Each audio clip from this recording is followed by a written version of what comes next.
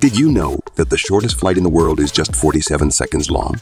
This flight connects two Scottish islands, Westray and Papa Westray, by Loganair Flight LM711. It is recognized by Guinness World Records as the world's shortest scheduled passenger flight. The flight usually starts at Kirkwall on mainland Island, the capital of the Orkney Islands, and then stops at Westray before continuing to Papa Westray. The distance between Westray and Papa Westray is only 1.7 miles, or 2.7 kilometers. The flight duration depends on the wind direction and speed, but it can be as short as 47 seconds or as long as 2 minutes. The average flight time is 90 seconds.